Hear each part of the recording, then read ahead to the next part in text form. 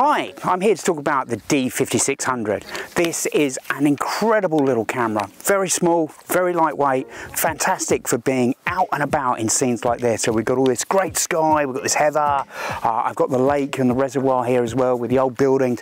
Great camera to take on an adventure like this. It's 24 megapixels, it shoots 5 frames a second, 39 focusing points, it's got a wide ISO range, ISO 100 up to 25,600.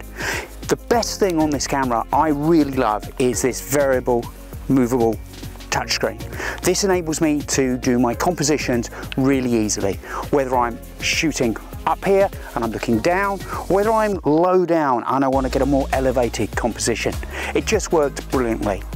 The camera also shoots full HD video, so I can actually shoot some really nice video via the touchscreen as well. It's a great all-round camera. Have a look at it. Won't disappoint on situations like this.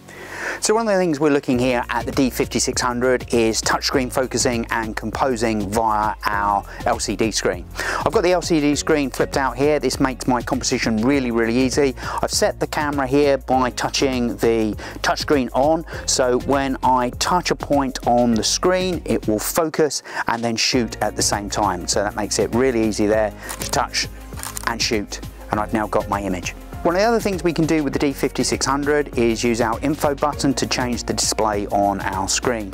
By changing the info button, I can go from a minimal shooting data to lots of shooting information, telling me about my focusing mode, my white balance, the picture control, and I can still see my shutter speed and aperture and ISO. Rotate that round and I've now got my video settings. I've then got a clean image, and I've also now got the grid, which enables me to compose with rule of thirds or level of horizon if I find that useful. With the D5600 touchscreen capability, I'm in Aperture Priority mode here, and all I need to do to change my aperture is touch this button here, and now I can move my aperture up and down. It's as simple as that to change my aperture.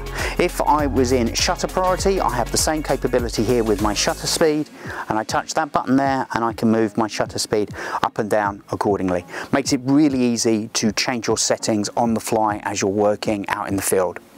Another great feature on the D5600 is the ability to use Snapbridge.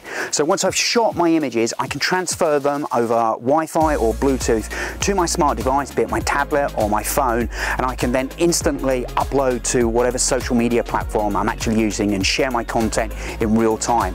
So it's got an amazing feature there. Snapbridge is really good to share our content and get it onto social media in real time really easily from transferring it straight from your camera onto your smart device. So with the touchscreen features on this camera, this is also really easy and very simple to migrate, say, from a tablet or a smartphone. If you're upgrading from one of those, you'll be very familiar with the operation of the camera.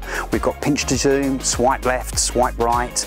All the controls like shutter speed and aperture are controllable via the touchscreen on the LCD panel here. So it makes it a really great camera if you're just getting into and want to explore more about photography and really take your hobby into a new direction and improve your image making.